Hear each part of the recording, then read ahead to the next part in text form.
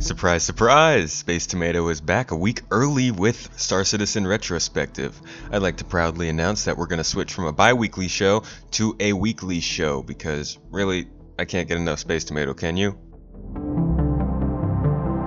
Before we get started this week, I'd like to explain a little bit about what this show is to the newcomers. Basically, I look back at a year ago what was going on in Star Citizen and compare it to the progress we've made on those same topics today and in the time since then. Because there's really a lot going on and it's easy to forget some of that stuff. So I'm just trying to keep people reminded of what's going on and how it's been going on. This week we've got turret talk, we've got Hurston atmosphere talk and how it feels to be there, and we've got RSI Apollo talk with the new ship shake.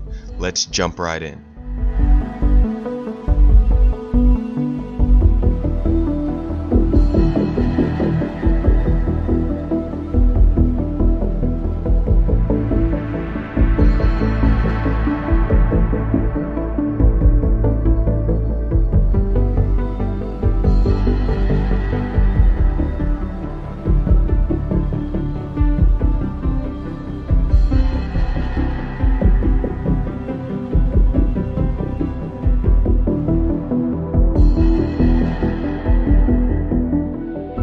Calling All Papys. This week's first segment is going to be a special episode of Calling All Devs with Star Citizen Live game director Todd Papy.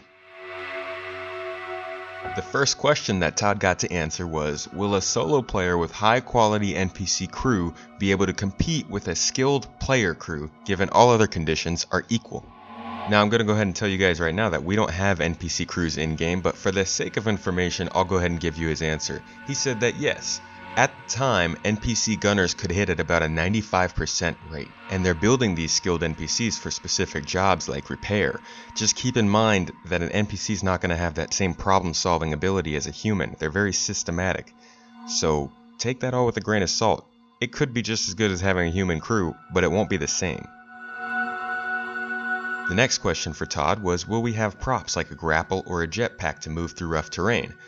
He said that they are going to try and use the EVA jets to help you get around a little bit of rough terrain here with an extra boost to your jump here, or maybe a dash or a dodge there, but nothing crackdown level style, no massive jumps, no huge jetpacks. They haven't talked about that yet, which is fine by us because we haven't seen anything that has to do with EVA jets and rough terrain, so no work has been done on that in the last year. Now this next question's an interesting one.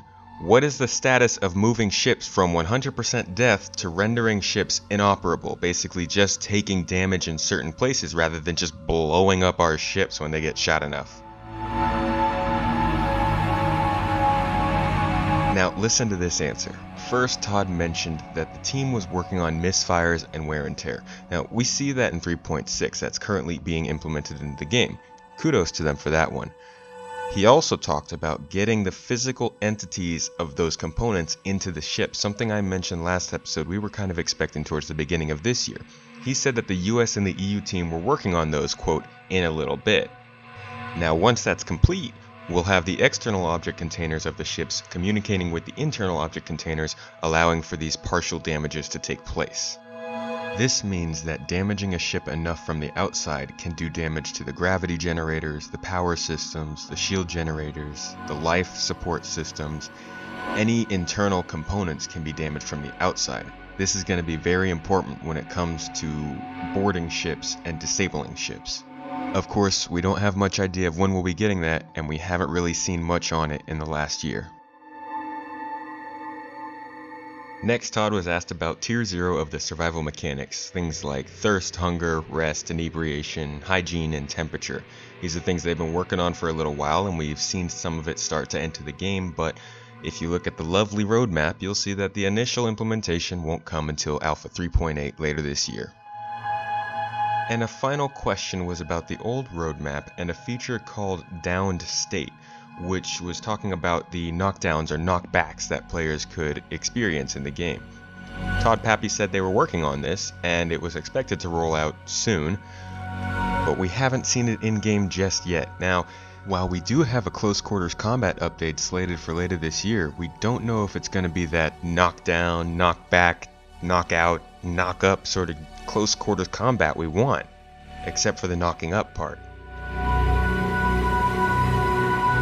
Now, moving on to Around the Verse, which admittedly was another short one, we started with a look at the new AI patrols that were taking place at the Korea station. I went to go check the place out, and a year later there's actually nobody there. I believe the AI patrols were removed along with some other AI assets to take some of the load off of the servers until server-side OCS is implemented later this year. We then talked with Kirk Tomei about the turret gameplay that was developing. And while it wasn't great at the time, turret gameplay has made great strides in the last year. Gimbaled weapons and turrets are much more fun to use, and I enjoy them much more in Alpha 3.6 than I did in Alpha 3.2. There was an update on the shop kiosks and the way that item images would be ported in, and it looks pretty good in 3.6. However, looking at what they had planned for the PMA and VMA app at the time, there's a bit of a disconnect with the current app, which explains why they showed just the picture instead of the working app like the shop kiosk. As you can see, not only are item pictures missing, but the statistics over here on the side aren't actually in the app yet, which is a bit disappointing a year later. Then, some of the more atmospheric details that were being added to the Hurston Habs were shown off, and I gotta say, I love this! Give me more! What we have right now is okay, but it's not quite at that level, so CIG, please do us a solid in the future when it comes to Habs. They also showed a sneak peek at the storytelling details that were being added in at Hurston, like the dents in these hangar doors, which probably came from them practicing hover mode, let's be real. Anyways, I never noticed this in the game, so I wanted to see what it looked like. Traveled over to Hurston and realized, wait, there are no vertical hangar doors in Hurston. So I went back to ArcCorp and looked at the hangar doors and noticed there's only some scratches and grime on these doors. There's no dents. So believe it or not, they never actually put this in the game. Will we get further implementation than what they currently have in there? It will remain a mystery.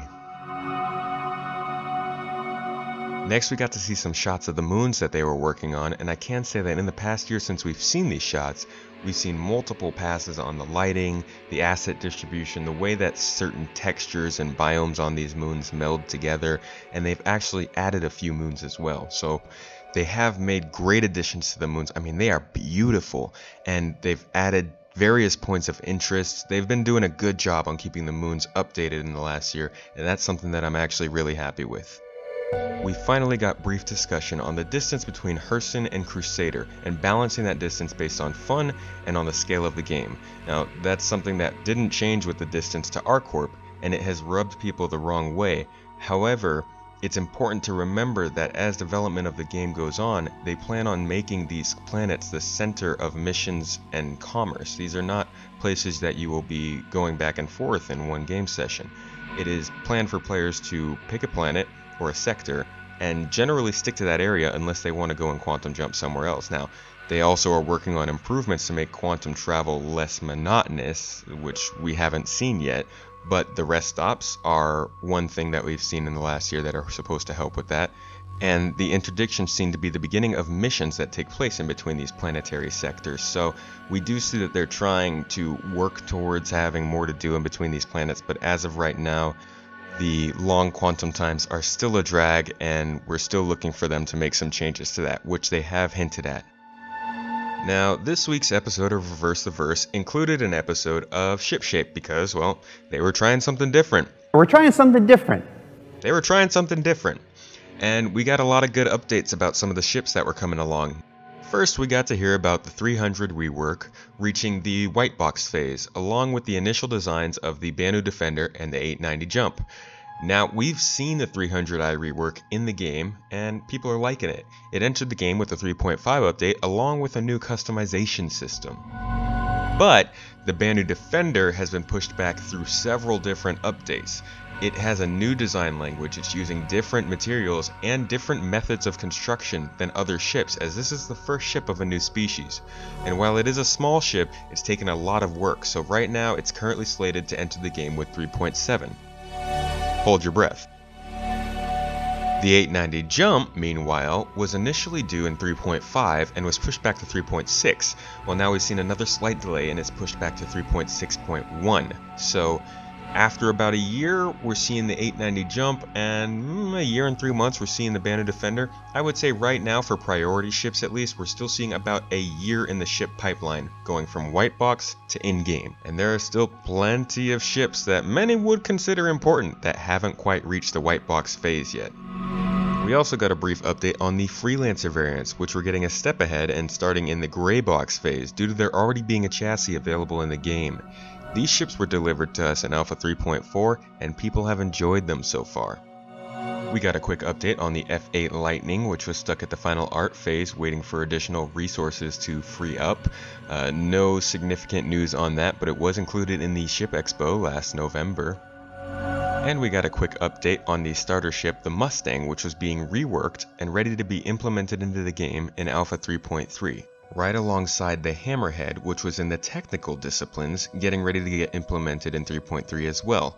Both of these ships met their deadlines. As did the 600i Touring variant, which was waiting for tech setup resources to free up and was implemented into the game with the Freelancer variants in 3.4.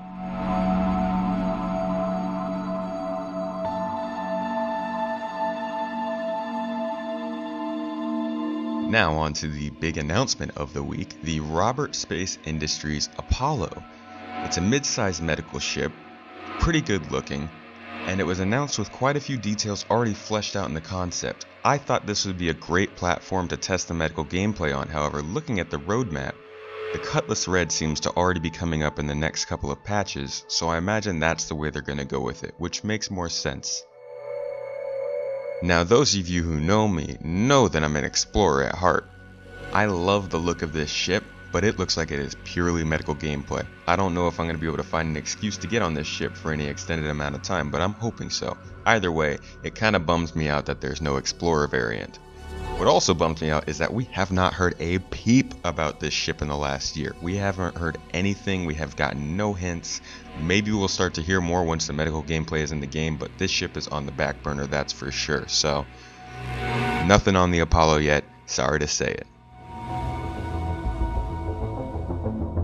And that's just gonna about do it for episode 3.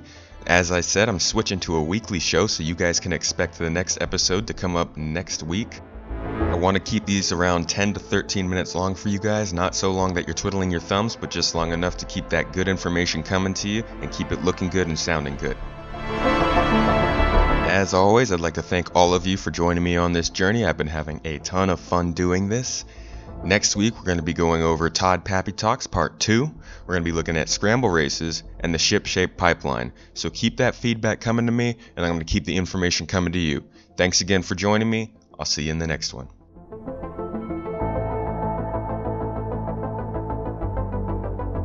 Oh, and by the way, there's also piss animations next week, so you don't want to miss that.